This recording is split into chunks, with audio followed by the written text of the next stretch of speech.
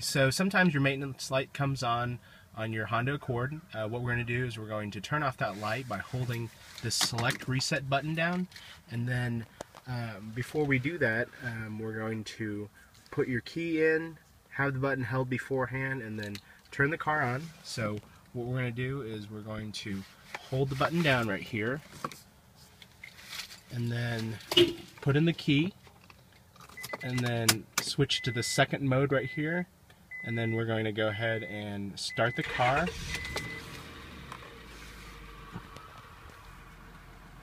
And this light should turn off right then, and that's how you do it.